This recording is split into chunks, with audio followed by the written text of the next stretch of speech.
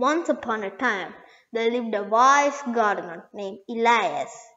Elias was known far and wide for his remarkable ability to grow the most vibrant and beautiful gardens, overflowing with fruits, vegetables, and flowers of every hue. One day, a young boy named Leo stumbled upon Elias's garden while wandering to the village. Entranced by the beauty of the garden, Leo approached Elias and asked, "How do you grow such amazing plants?" Elias smiled warmly and came closer to Leo. "Come, sit with me, and I will share with you the secrets of the garden." And so, under the shade of the towering oak tree, Elias began to impart his wisdom to the eager young boy. "You see, Leo, every plant needs three essential things to thrive: nourishment, care, and patience," Elias explained.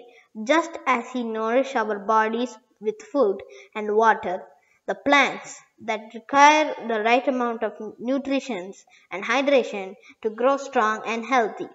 But it's not enough to simply provide them with water and fertilizers," Elias continued.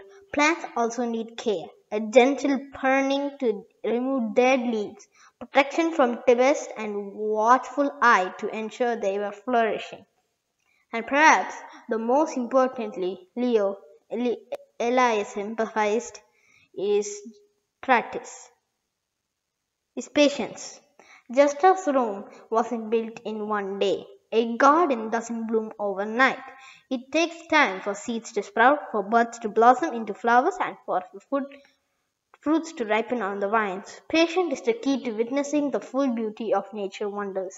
Leo listened intently, absorbing every word, Elias' wisdom.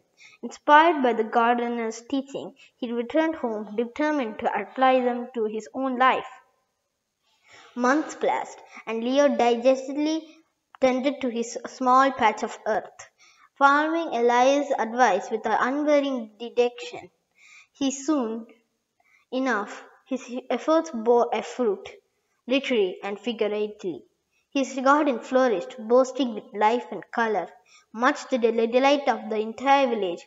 Word of Leo's remarkable garden reached Elias, who smiled proudly upon hearing the young boy's success. And so, with each passing season, Elias and Leo continued to tend their respective gardens, united by the shared love for the beauty and wisdom of nature. And as they worked side by side under the watchful gaze of the stars above, they knew that the trustees' treasure in life were not measured in gold or silver, but in seeds of kindness, patience, and love that they planted in hearts of the other. For in the garden of life, it's not the fruits we harvest, but the lessons we learn, and the connection we nurture that truly sustains us throughout the seasons.